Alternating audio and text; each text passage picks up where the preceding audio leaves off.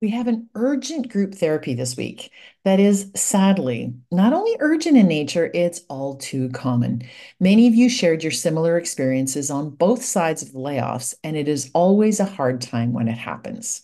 Our writer sends, help me, Rhonda. Just last week, the company I work for initiated workforce reductions, and we lost almost 1,000 coworkers. Some were happy to go, others completely blindsided. It was pretty rough and I'm in desperate need of any advice you can provide in terms of coping, adjusting to new teams, roles, and everything for our admin group. Signed, Suckerpunched. All of your advice, as always, has been wonderful. Marlene Coulter from Waterloo, Ontario, shared that the first thing you need to do is utilize your employee assistance plan if you have one available, or talk to a professional, ensure you process your own feelings. As we know, you can't support others if your cup is empty. Now, that's the perfect advice to start with. Sylvia Plester Silk also chimed in on the personal side of dealing with this to acknowledge your feelings of grief and loss. You need to honor where you are and ensure you practice self compassion. Even though you survived the massive layoffs, you're still grieving. Stephanie Hand from the Chicago, Illinois area says that it is normal to be scared that there may be more layoffs coming. So figure out what you need to do to put yourself in a better position in case that happens. Ask yourself if you want to stay where you are feeling insecure, but above all, take care of yourself. From Columbus, Ohio, Laura Gopner shared that having a certain amount of survivor's guilt and PTSD is understandable in this situation. Now, on our Facebook discussion, she posted a wonderful resource that I suggest you go take a look at.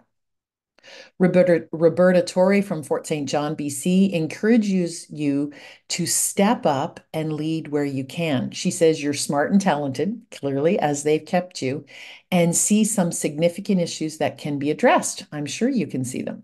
She suggests that you meet with your admins in your group one on one and then invite them into small groups where you share with each other and get to know everyone better. Start to create an atmosphere of support and encouragement. Create a vision board or key points development plans for changes that the group would like to see going forward.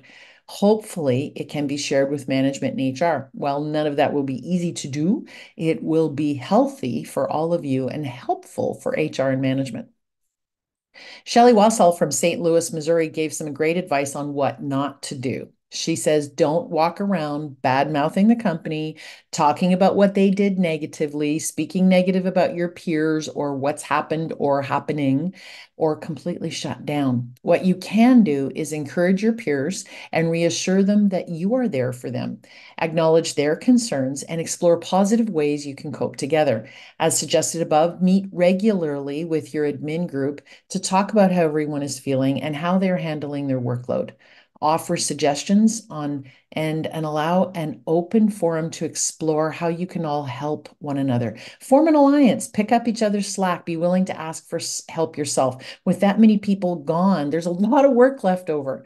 Shelley says that you need to just keep doing you and be the best that you can be and stand out from the rest. Being a positive light can go a long way. Now, we all know that HR should be and likely is doing something about the situation, but as everyone suggests, don't count or rely on that. Take care of you and those that are remaining. Create a positive from a negative and support yourself and one another. The next few months, I'm sure, will be very difficult. We all hope that this advice makes them a little bit easier.